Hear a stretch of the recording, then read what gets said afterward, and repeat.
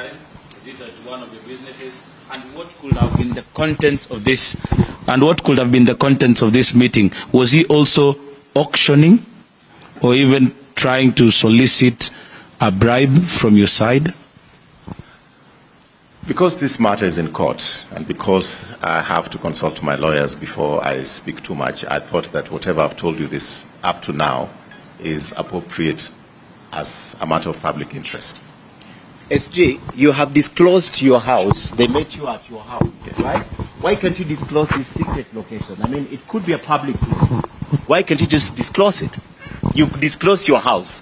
My house, I can disclose. A secret location may be belonging to somebody else. It is not appropriate for me to expose that.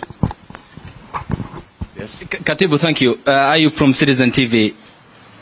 This is, you have mentioned secret location and two commissioners who visited you at your house, and you said that you'll provide the CCTV footages to that effect. I just want to understand, because you are the executive director of the Azimio la Umoja One Kenya Coalition political party. And former Secretary General of Jubilee. And former Rarieda MP as well. And was this prompted... And former newscaster as well. Thank you. And was this rather prompted by this affidavit? And as an aggrieved party, were Chebukati and Gulia, not to mention you in their affidavits, would you still have provided this before the court? I would not have. Why? And you feel an aggrieved party? I explained to you why. I do have, given the fact that I'm no stranger to the political arena, all right? I was there in 2017. These are people I know. These are people I've worked for. I've worked with, rather. Take, for example, the time when IBC chairman made a ruling that the parties had to reveal their running mate within a certain time.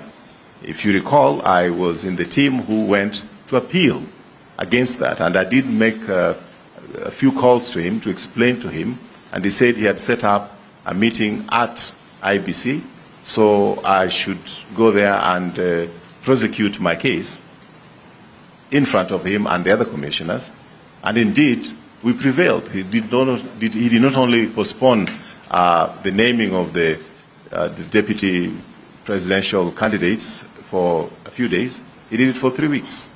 So these are people that I've worked with. I'll give you another phone conversation which I had with him. I did, so I'm ready to surrender the phone logs that I have with Mr. Chebukati to DCI and anybody else, the right authority to scrutinize. In the run-up to the elections, there was the challenge of logistics. If you talk to anybody who is farming flowers or vegetables, trying to get space on aircrafts going abroad, they'll tell you that since COVID, there was always a challenge with getting aircraft to carry a lot of cargo. So I did talk to him, and I told him, look, I just want you not to have a blind spot. Please make sure that you organize the logistics for the cargo of papers coming into the country, I mean ballot papers coming to the country in good time, because you may just find that when you are ready to do this, there's no cargo space available in the country. So engagement with the Commission is something that has been part of my job, not only now, but in 2017 as well. So I cannot go public with every discussion that we have on phone or on WhatsApp because it's not essential. But when it is essential, when now they have put an affidavit against me,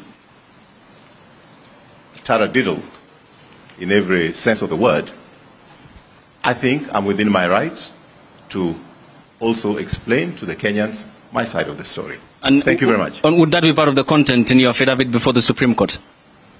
You said you can detail every aspect of it. Has been actually, I'd wanted to share the affidavit with you, but right now my lawyers are working on it, and they were not ready to give it to me so that I could share it with you. As soon as it is there, I mean, affidavit, I may decide what I want to say, but as you know, lawyers will tell you, no, you can't say that. But that's within my right to decide what I'm saying and what I'm not saying. But this bit, I felt that I should tell Kenyans. Thank you very much. Who initiated this secret meeting between yourself and Chebukati? Chebukati himself.